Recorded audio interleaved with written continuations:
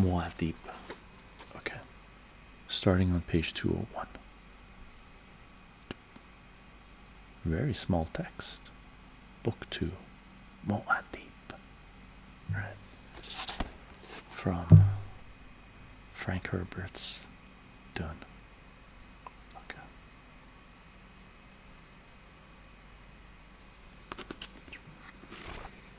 (201). So the text starts on page 203. Okay.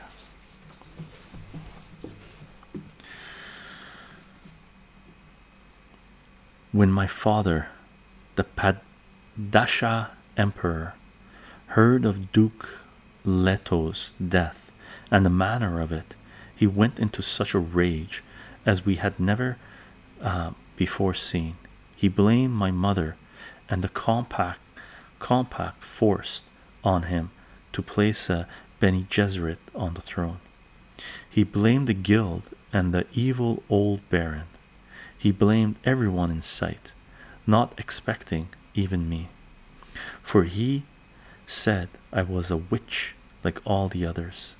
And when I sought to comfort him, saying it was done according to an older law of self-preservation to which even the most ancient rulers gave allegiance, he sneered at me and asked if I thought him a weakling. I saw then that he had been aroused to this passion not by concern over the dead duke, but by what that death implied for all royalty. As I look back on it, I think there may have been some prescience in my father too, for it is certain that his line and Muad'Dib's shared common ancestry. In my father's house by Princess Irulan. Quote, now Harkonnen shall kill Harkonnen, end quote, Paul whispered. He had awakened shortly before nightfall, sitting up in the sealed and darkened still tent. As he spoke, he heard the vague stirrings of his mother where she slept against the tent's opposite wall. Paul glanced at the proximity detector on the floor, studying the dials illuminated in the blackness by phosphor tubes. It should be night soon, his mother said. Why don't you lift the tent shades? Paul realized that her breathing had been different for some time, that she had lain silent in the darkness until certain he was awake. Lifting the shades wouldn't help, he said. Lifting the shades won't help, he said. There's been a storm, the tent's covered by sand. I'll dig us out. No sign of Duncan yet? None.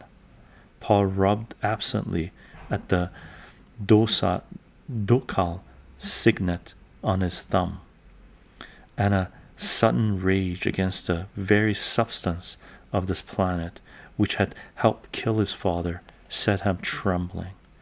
I heard the storm begin, Jessica said. The undemanding emptiness of her words helped restore some of his calm. His mind focused on the storm, and he had seen it begin through the transparent end of his still tent. Cold dribbles of sand crossing the basin, then runnels and tails following the sky. He had looked up to a rock spire, seen it change shape under the blast, becoming a low cheddar-colored wedge. Sand funneled into their basin had shadowed the sky with dull curry, then blotted out all light as the tent was covered. Tent bows had creaked once as they accepted the pressure, then silent, broken only by the dim bellows wheezing of their sand snorkel pumping air from the surface. Try the receiver again, Jessica said. No use, he said. He found his still suit's water tube in its slip at his neck, drew a warm swallow into his mouth, and he thought that here he truly began an Arakan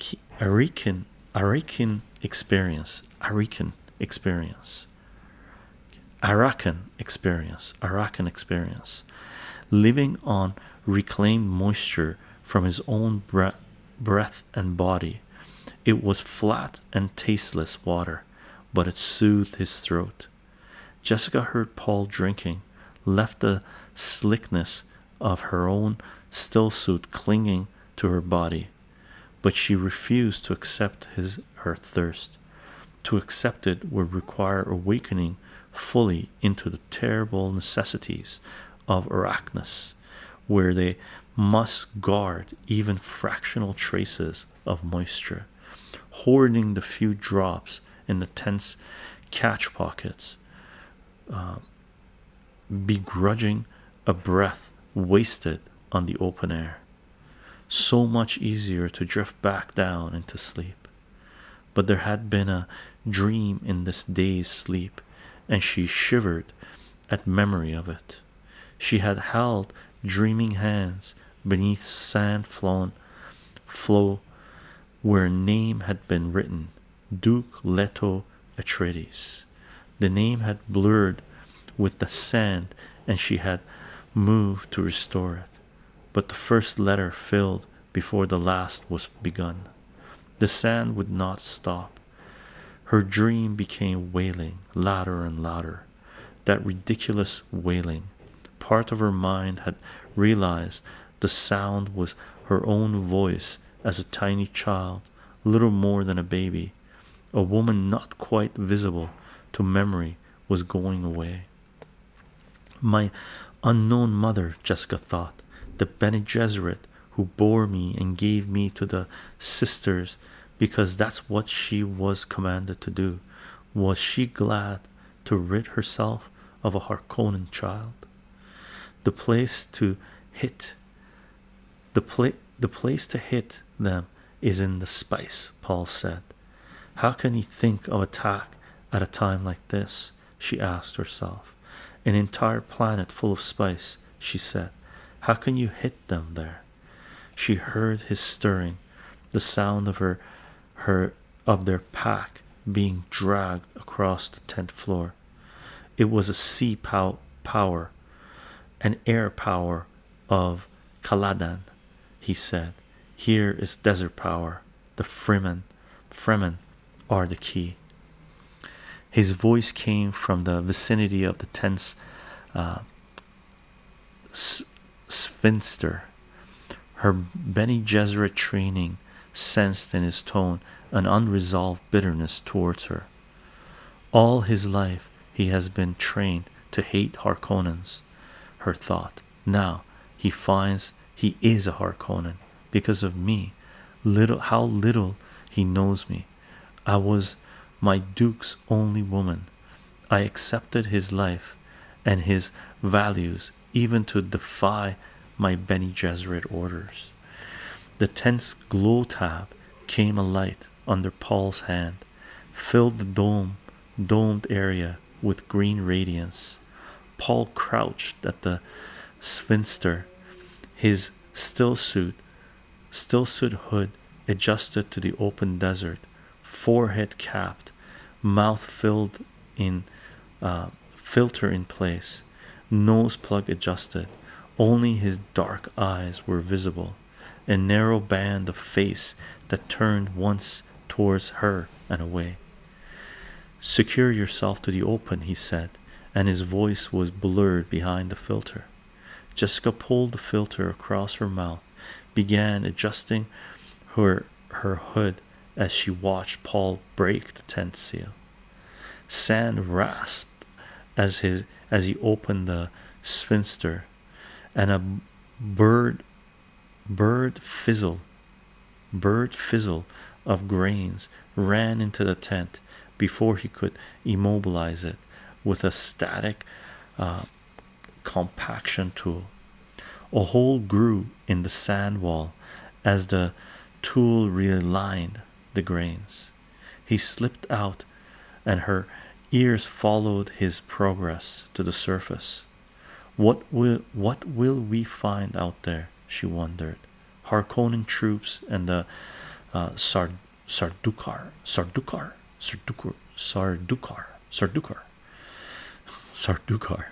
Those are dangers we can expect, but what of the dangers we don't know? She thought of the compaction tool and the other strange instruments in the pack.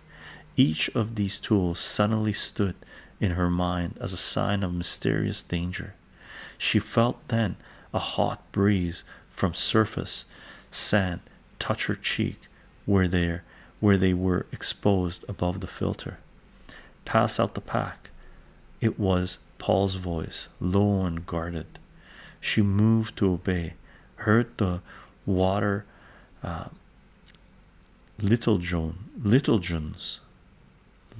liturgians gurgle as she shoved the pack across the floor.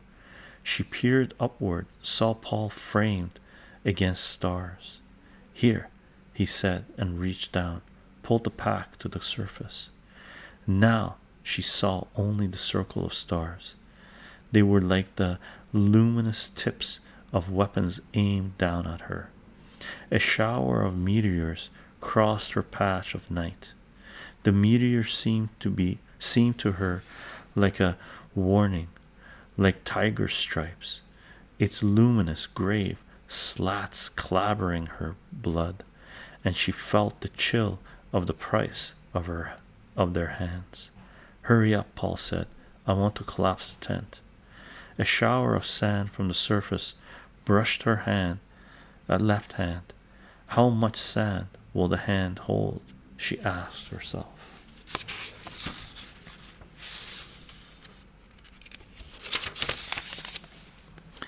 Should I help you? Paul asked. No. She swallowed in a dry throat, slipped into the hole, felt static packed sand rasp under her hands. Paul reached down, took her arm. She stood beside him on a smooth patch of starlit desert, stared around. Sand almost brimmed their basin, leaving only a dim lip of surrounding rock. She probed the further darkness with her trained senses. Noise of small animals, birds, a fall of dislodged sand, and faint creature sounds within it. Paul, collapsing their tent, recovered it up the hole. Starlight displaced just enough of the night to change each shadow with menace. To charge each shadow with menace. She looked at patches of blackness. Black as a blind remembering, she thought. You listen for pack sounds, for the cries of those who hunted your ancestors in a past so ancient only your most primitive cells remember. The ears see, the nostrils see. Presently Paul stood up beside her, said, Duncan told me that if he was captured, he would hold out this long. We must leave there now. He shrouded the pack, crossed to the shallow lip of the basin, climbed to a ledge that looked down on open desert. Jessica followed automatically, noting how she now lived in her son's orbit. For now it is my grief, heavier than the sands of the sea, she thought.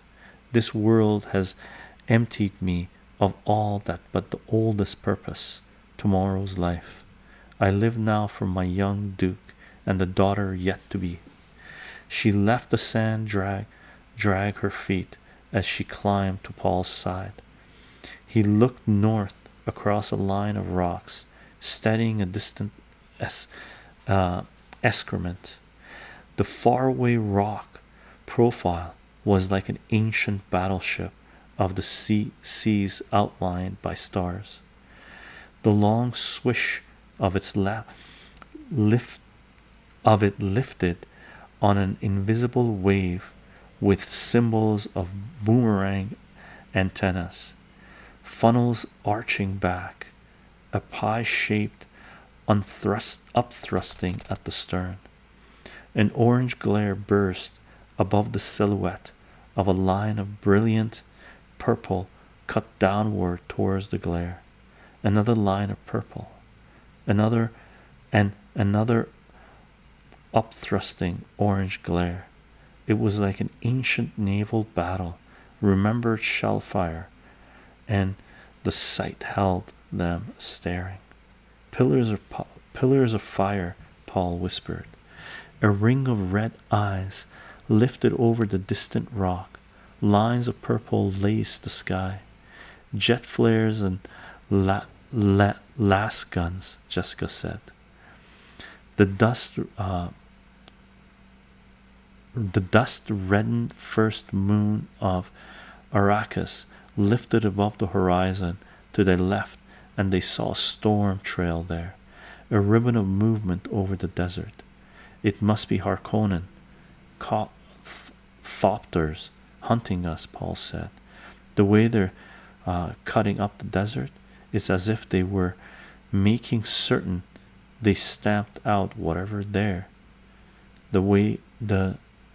Whatever's there, the way you stamp out a nest of insects. On a nest of Atreides, Jessica said. We must seek cover, Paul said. We'll head south and keep to the rocks. If they caught us in the open, he turned, adjusting to the pack to his shoulder. They're killing anything that moves.